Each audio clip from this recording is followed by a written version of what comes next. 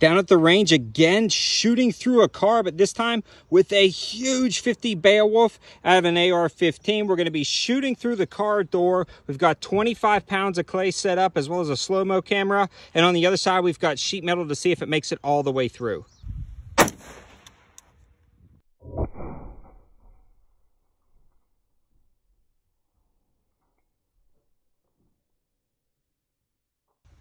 So it punched through the door and exploded the clay. I mean, just obliterated the clay. And then I actually found some chunks of the bullet on the floor right behind the passenger seat.